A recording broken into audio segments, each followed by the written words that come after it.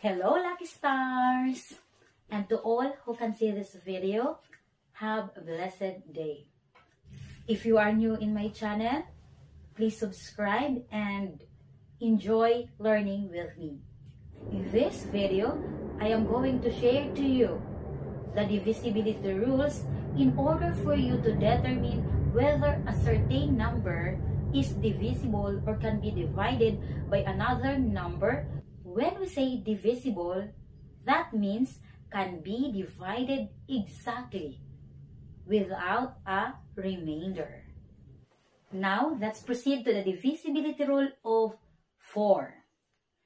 A number is divisible by 4 if the last 2 digits is a multiple of 4 or can be divided by 4, or if the number ends in 2 zeros.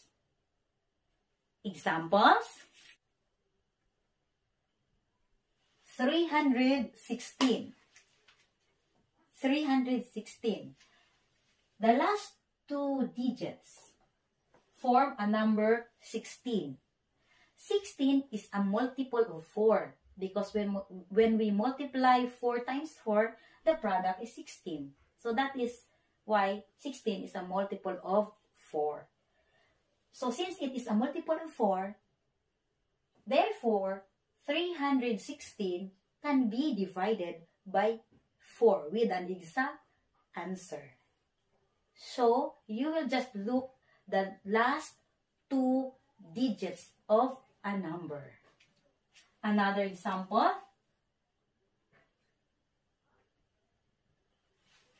800. The number 800 ends in 2 zeros. So 800 is divisible by 4. Another one: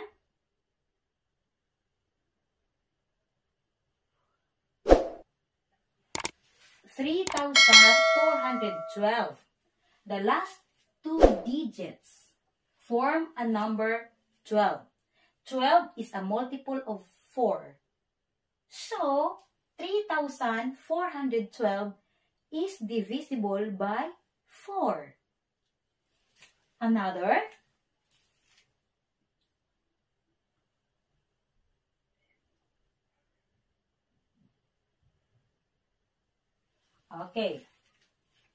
15,208. The last 2 digits form a number 8. 8 is a multiple of 4. Thus, 15,208 is divisible by 4. Last example: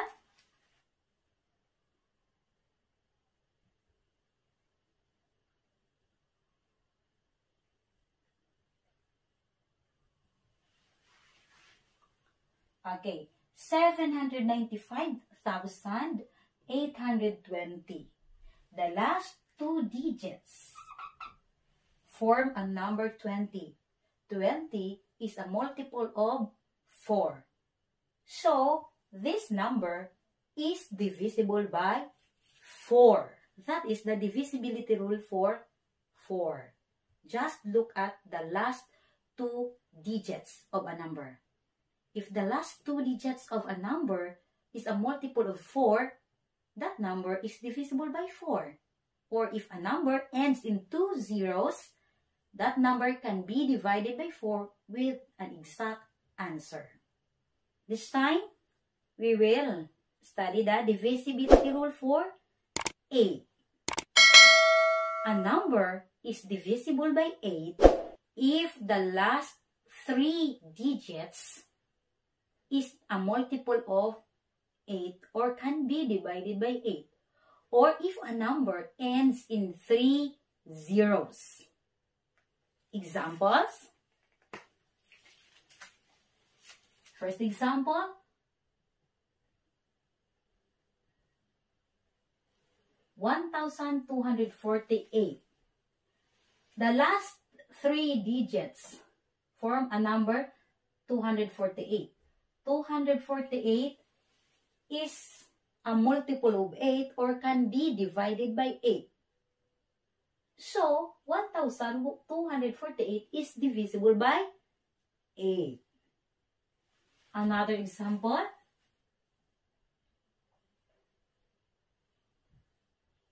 Okay, 15,000. 15,000 ends in 3 zeros. And according to the rule, if a number ends in 3 zeros, a number is divisible by 8. Another example.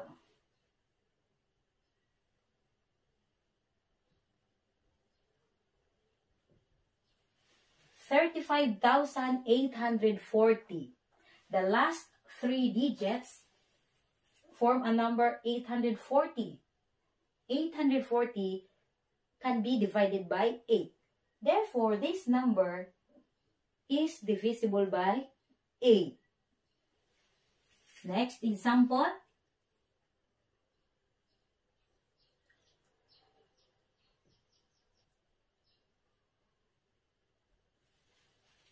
$125,320. The last 3 digits, 320, is divisible by 8. Therefore, 125,320 is divisible by 8. Last example.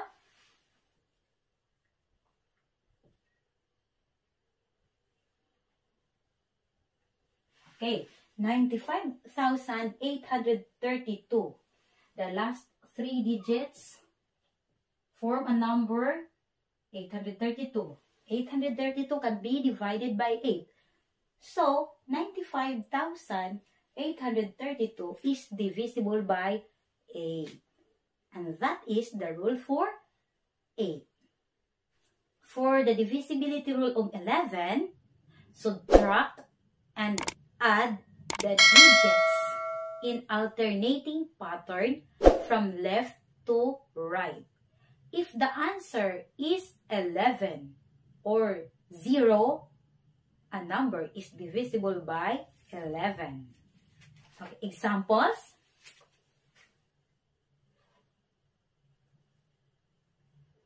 $539. So according to the rule, we will subtract and add the digits of a number in an alternating pattern from left to right. So from left to right, subtract first, then add. 5 minus 3 plus 9. Like this. We will do like this. So 5 minus 3, the answer is 2. And then 2 plus 9, the answer is 11. Since the sum is 11 or the result is 11, therefore 539 is divisible by 11. Another example.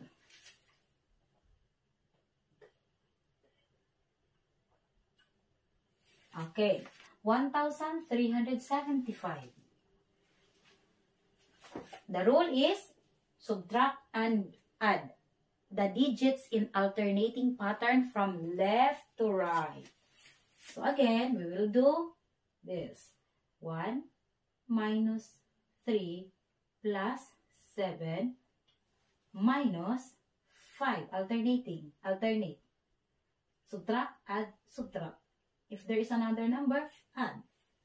Okay, so 1 minus 3, the answer is negative 2. Negative 2 plus 7 minus 5. Okay, so this one, in this number, we will apply the rule in adding integers, negative and positive numbers. So if we add negative 2 plus 7, the answer is 5. Then, the last number is 5. You subtract 5 minus 5, the answer is 0. Since the result is 0, then 1,375 is divisible by 11. Another example. 924. 924. Okay, we will do the rule. 9 minus 2 plus 4 equals 9 minus 2, 7. 9 minus 2, 7 plus 4 equals 11. 11 is divisible by 11. So 924 can be divided by 11 without a remainder. Last one.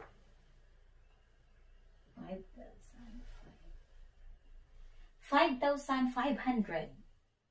Okay. So, do the rule. 5, subtract, add, subtract. 5 minus 5, 0. 0 plus 0, 0. 0 minus 0, 0. Then, 5,500 is divisible by 11. That is the rule for 11. Now, let's proceed to the divisibility rule of 12. A number is divisible by 12 if it is divisible by both 3 and 4. So, you must remember the rule for 3 and 4. Because a number is divisible by 12 if it is both divisible by 3 and 4. I will show you an examples. Okay. 924. The rule for 4 is you must look the last 2 digits.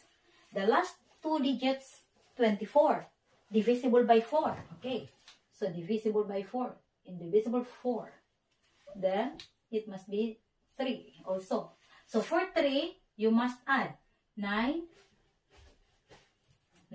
plus 2 plus 4 equals 15. 15 is a multiple of 3, so it is divisible by 3. And since 924 is divisible by both 4 and 3, this number is divisible by 12. So, the 2 conditions must be present. The number must be divisible by 4 and by 3.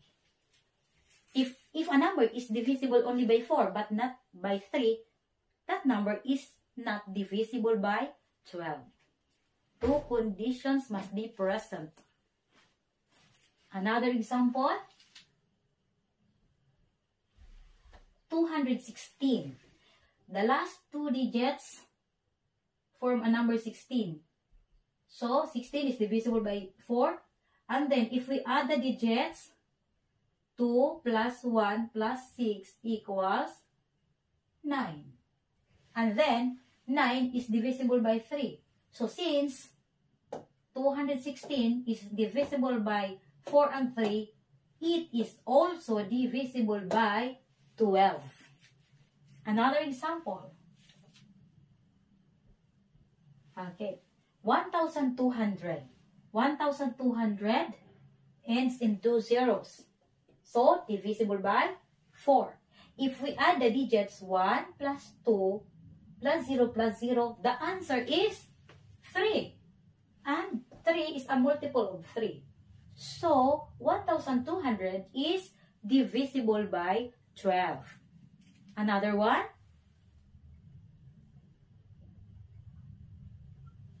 Okay. 2,532. The last 2 digits, 32, divisible by 4. If we add the digits, 2 plus 5 plus 3 plus 2, the answer is 12.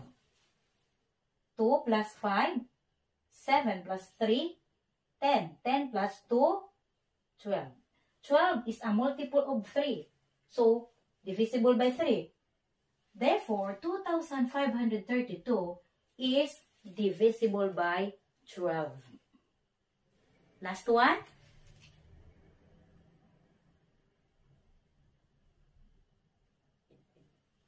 Okay. This one, 24,840.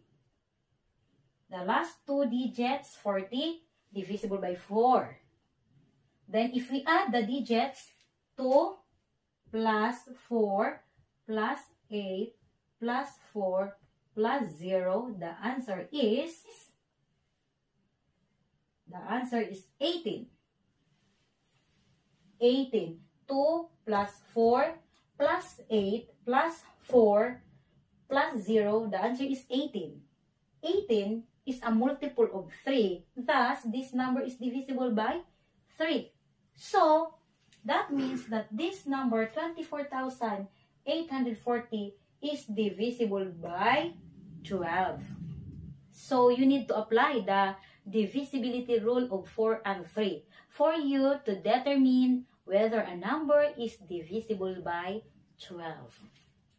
If you know all these rules, you can easily tell a number whether divisible by a number from 2 to 12 by just looking at it or without performing the division operation. Thank you so much for watching. If you are not yet subscribed to my channel, please subscribe and click the notification bell for you to be updated of the next video that I am going to upload. I hope you enjoy learning with me. Thanks again. See you next time. God bless.